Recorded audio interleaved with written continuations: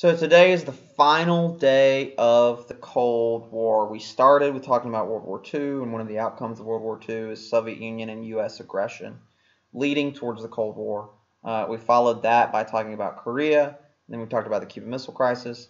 The last class we talked about Vietnam, and today we're going to talk about the formal collapse of the Soviet Union. We have 3 daily objectives. Number 1, explain why the Soviet Union grew weak before Mikhail Gorbachev took power.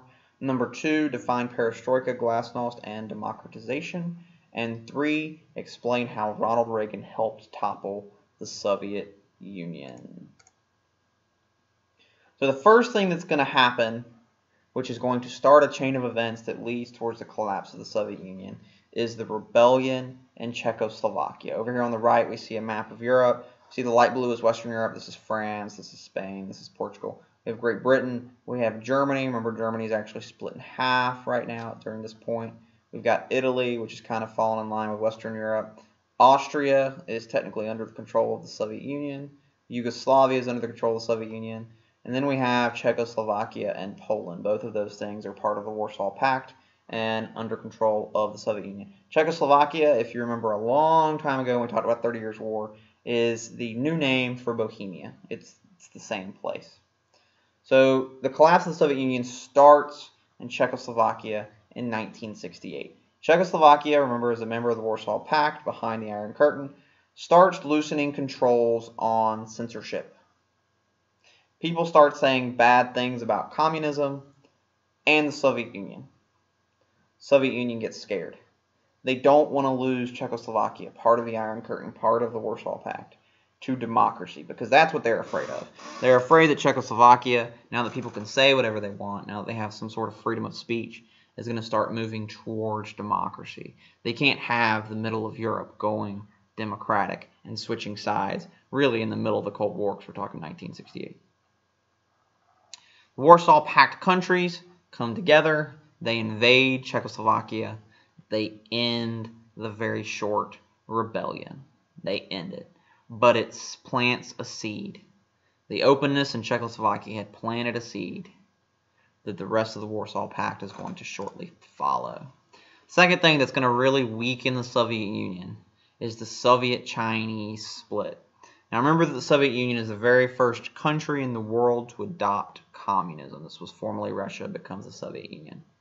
Now China becomes a communist country after World War II, after the Chinese Civil War.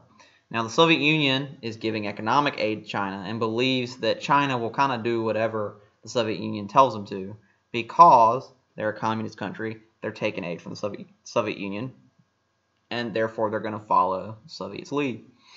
China does not want to follow the Soviets' lead. They do not want to become a client state.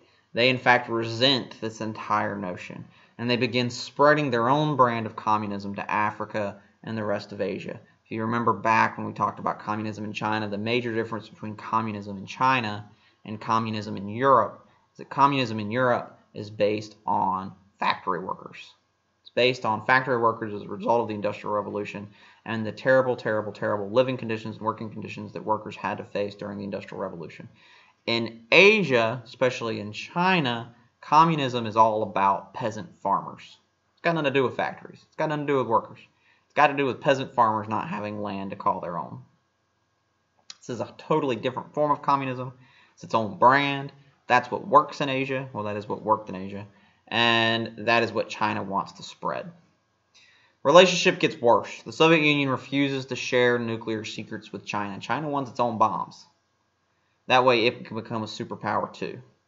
The Soviet Union says no. In 1959, the Soviet Union officially ends economic aid to China. Shortly thereafter, fighting breaks out along the Chinese-Soviet Union border. See this dark red map right here? That's China. The lighter red map, this is the Soviet Union and really the Warsaw Pact during the Cold War. This little country right here is Mongolia, which China and the Soviet Union like to fight over. But look at this huge border, really big border between the Soviet Union and China. They're fighting along that border, just saying, hey, that's my territory, no, that's your territory. Just your average, everyday fighting. Now, after repeated incidents, lots and lots of fighting along this really big border, they are going to establish some form of peace. It's a very fragile peace. Fighting breaks out a lot between the two countries. Next, we're going to talk about mutually assured destruction. We talked about mutually assured destruction a few days ago. Basically, it's the idea that if you nuke me, I'll nuke you, and the whole world ends. Mad was kind of mad. It was crazy. It was absolutely crazy. The Cuban Missile Crisis demonstrated how crazy it in fact was. People were terrified. They were absolutely terrified that the world was going to end and they were all going to die. On top of that, the war in Vietnam had been a disaster for the United States of America. On the flip side, the war in Afghanistan was a disaster for the Soviet Union. The Soviets invaded Afghanistan, which is a country near its borders at the time. Complete disaster, very similar to Vietnam. Widespread popular protests in the USA tore the country apart during Vietnam. The USA slowly starts backing away from this whole idea of mutually assured destruction. They slowly back away of direct confrontation with the Soviet Union. They slowly back away from containment and domino theory because the United States is tired of fighting wars in faraway places. People are tired of seeing their sons die in faraway places for other people. What does the average American citizen care if South Korea is democratic or not? They don't. What they do care about is that their son that died in Korea bring democracy to a South Korean country. They don't care. And this is going to finally blow up in Vietnam. And as a result, people are going to start electing people who get away from these policies. It's just not sustainable any longer. This leads to the policy known as détente. That's what that fancy D word means, détente. Or basically, détente means lessening tensions. We're backing away from all of this overt aggression between the Soviet Union and the United States, as well as the United States and communist countries just generally. The big proponent of détente was President Richard Nixon over here on the right, and he kind of signals this huge policy shift when he goes to China and meets with Mao Zedong to talk about Chinese-U.S. relations. The first time a U.S. president is meeting with a communist leader, specifically Mao, in order to reestablish positive relations between China and the United States. It works. This is what really starts, well, it really begins. The huge import of Chinese goods into the United States of America is going to be the reestablishing of relations between Richard Nixon and Mao Zedong. 1972, the Soviet Union realizes it's in a weak place between really weakening relations with China, between losing its grasp on its Eastern European territories.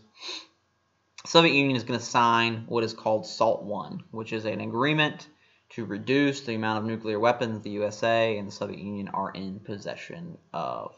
SALT I is very successful, signed in 1972, and is going to shortly, well, about 10 years in the 80s, it's going to be followed by SALT II, which even further reduces the number of nuclear weapons in both countries' stockpiles.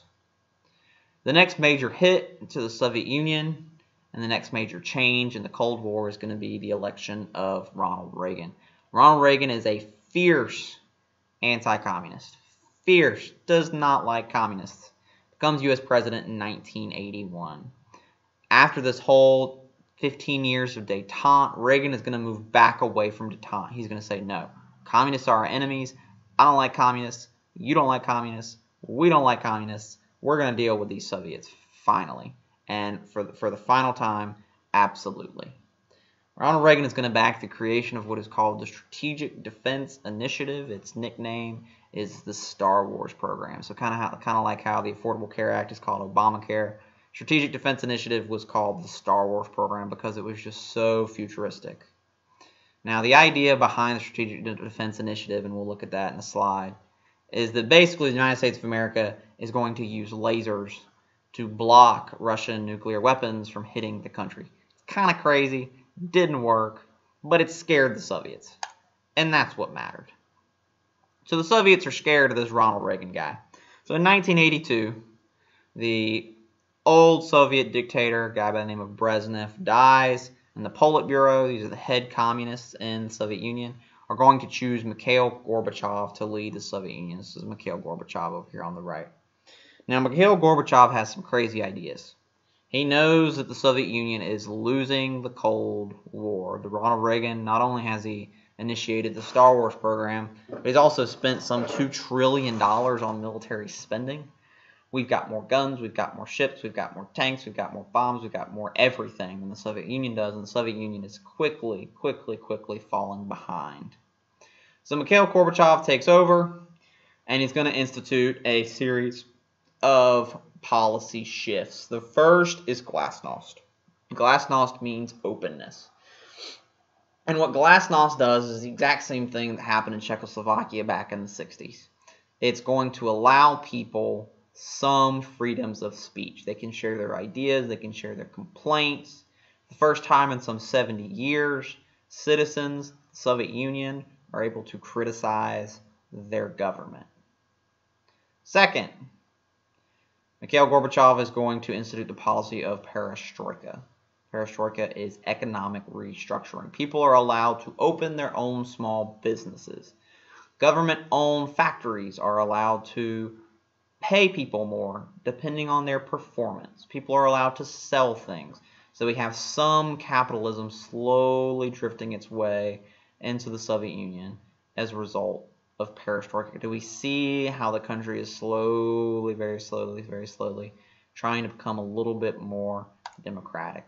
Final policy is just that, democratization. They form a new legislative body in the Soviet Union, and people actually get to vote for the people on that legislative body. Now, the legislative body doesn't have that much power. The power still resides with the Politburo, the top communists.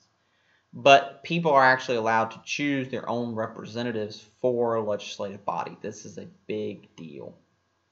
This is a big deal. And again, the Soviet Union is going to fall behind the USA on military spending, especially the Star Wars program, which absolutely terrified the Soviets. So this is what the Star Wars program looks like. You've got a ground-based facility that shoots a laser up to a satellite, which reflects the laser, to another satellite, which reflects the laser again, and then the laser hits the Soviet nuclear missile.